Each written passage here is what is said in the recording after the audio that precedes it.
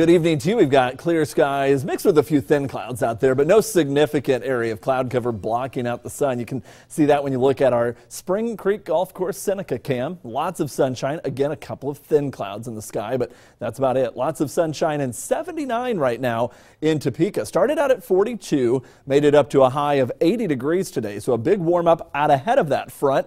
Now the winds are starting to make that turn to the west and northwest. And as that wind shifts, the cooler air will start to move in. And I say start to move in because there's not cold air waiting, about to rush in. It's just slightly cooler, and it's a gradual drop in the warmth that we've got. You can see on one side of the front, temperatures in the upper 70s and low 80s. On the other side of the front, mid 70s to about 80 degrees. So no major instant change on the temperature. Currently 78 at Manhattan, 78 at Emporia. Sometimes cold fronts will come in the fall, and they're as obvious as can be where they are. You've got to look at more of where the wind is shifting right now, from southwest at Lawrence to northwest at Topeka, north at Marysville. And then you see there is a weak front sliding through the area, and that will continue to push off to the southeast. And these southerly winds will be replaced by northerly winds, and give it some time, and that cooler air will gradually filter into the area. A few thin passing clouds out overhead today, occasionally giving us just a little something to look at, and that's been about it. The majority of the central and western United States is quiet. There is this little disturbance, though, between Bismarck and Winnipeg, moving over to northern Minnesota. That is actually what's pushing this cold front through. It's not a major storm system. It's just a little weak disturbance, but it will shift our winds and eventually bring us some cooler weather. Storm systems exiting out of the east. And back to the west, no major storm system coming in, and we're tracking nice, quiet weather because of that. Middle to upper 40s tomorrow morning. By lunchtime, we'll be nearing the 60-degree mark, upper 50s to around 60. And while this model keeps us in the 60s, I'm confident that we'll still be able to reach upper 60s to near 70 again tomorrow. And then we'll cool down, upper 30s to around 40 Saturday morning.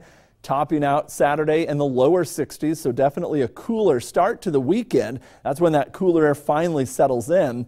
And then as we head into Sunday, starting out in the low 40s, but look at the rebound. By Sunday afternoon, we should climb back into the upper 60s.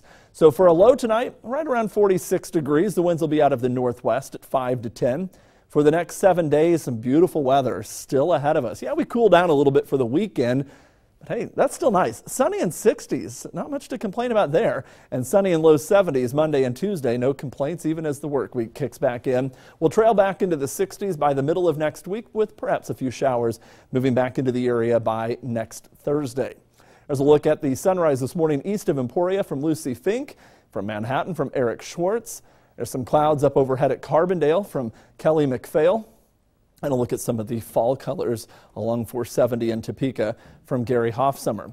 Also, a quick hello to the kindergarten and first grade students at Meadows Elementary School here in Topeka. Meteorologist Tom Hagen was out there earlier today talking to them about Kansas weather and, of course, all the things they need to know as a part of our Kids Learning About Weather program, brought to you by Dr. Anita Murray Cleary at Pediatric Smiles on Southwest 29th Street here in Topeka. I have a request to make. Okay. This weather is just absolutely gorgeous. Any way that we can put in maybe a good word to have it year-round?